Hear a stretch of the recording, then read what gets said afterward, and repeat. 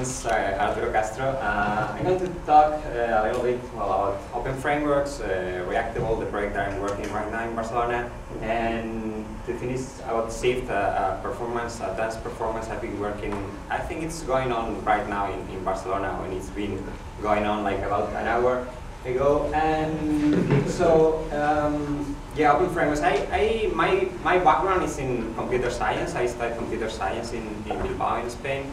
And I began to work in the typical things that a computer engineer work usually, and I got super bored like in 2 years or something like that. So I discovered ActionScript, Flash processing, and I met Zach Lieberman in a workshop in Barcelona like 4 or 5 years ago.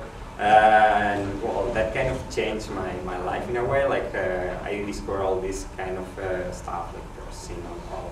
And I began collaborating with them, with Zach and Theo, doing the Linux version of Open Frameworks. And like 2 years ago, I started working at the Reactable. The Reactable is a project that I started in a university in Barcelona. So it was a research project, but they have lots of success, and they started a commercial company to make it a commercial product.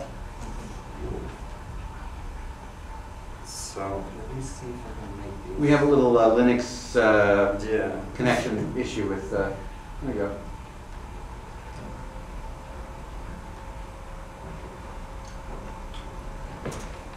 And if you want, Arturo, you can open up the scene 4 a little bit dark.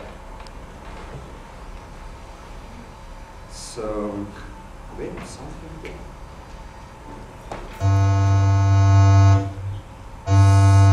So the Reactable is a musical instrument that is based in these objects.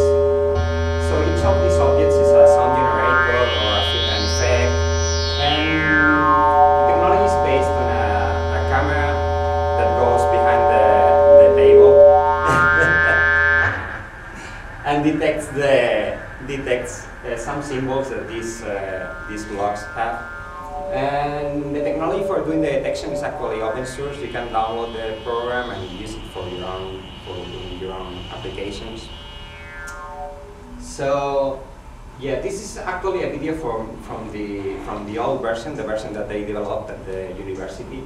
And we've been working during 2 years, completely redoing all the software from scratch, because it was like a research application, a research project.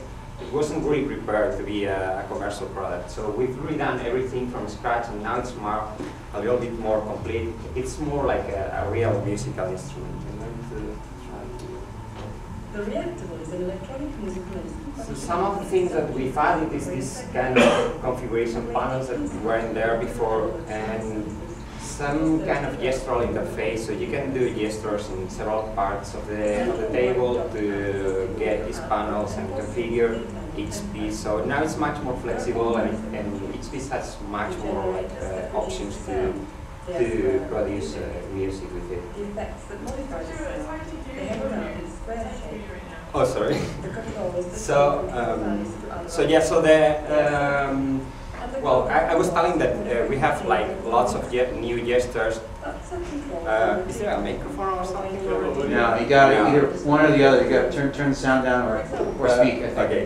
So, okay, I will stop this. Yeah, just mute the video and then I'll give us the video. Okay.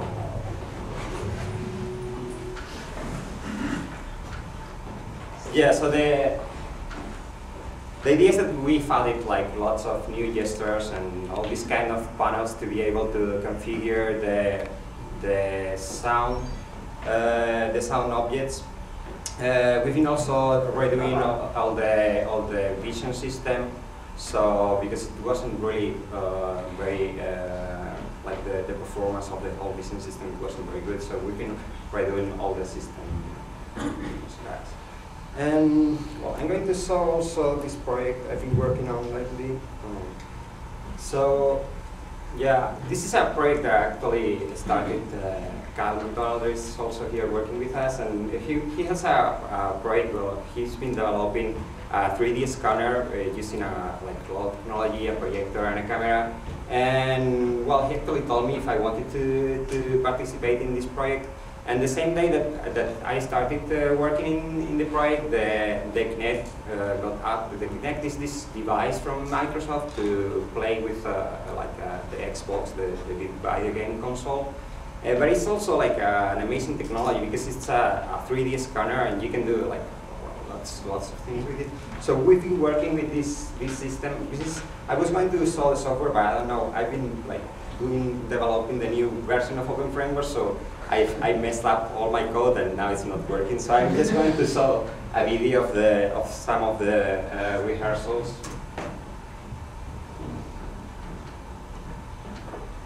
You want to hear something? Hey. So this is actually, the camera is getting the 3D information from the scene. Actually the image is a 3D model of the actress, and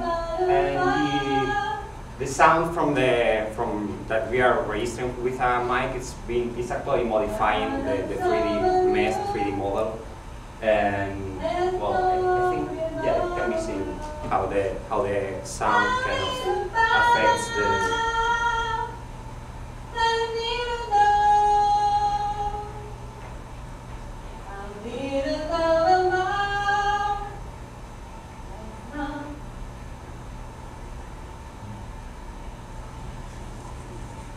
And there also, it's not like super advanced. You can do really much more advanced things and much more interesting things with the Kinect. But we did, for example, this part where the distance of the actress determines like the type of rendering that is being used. So. You want to hear? I mean, here. Here. Hey. Yes. Yes. Hey. Yes. Yes. Hey.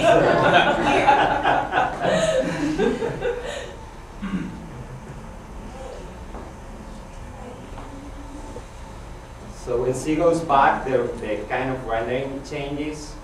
And even the same camera can be activated, like it has a motor, so you can control the position.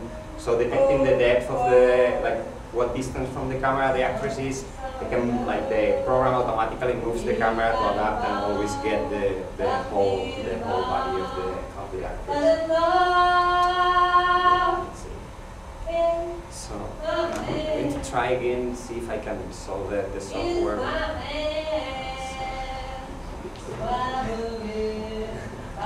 Arturo was recompiling seconds before his lecture. Yeah, I didn't want to, but my ID did it.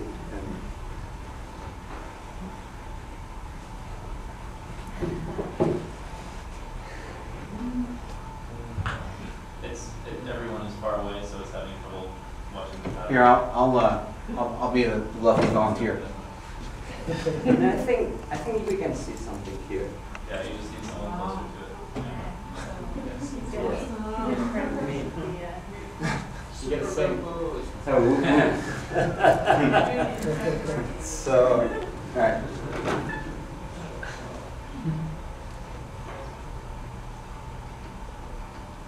So yeah, the idea is that with only one camera you are getting 3D information, so you can actually rotate around the whole room, even if you like have only one point of view. Of course, things get like, if I go all around the thing, let me change the situation. Like if I go around the thing, things are like empty from behind because you don't have information from there.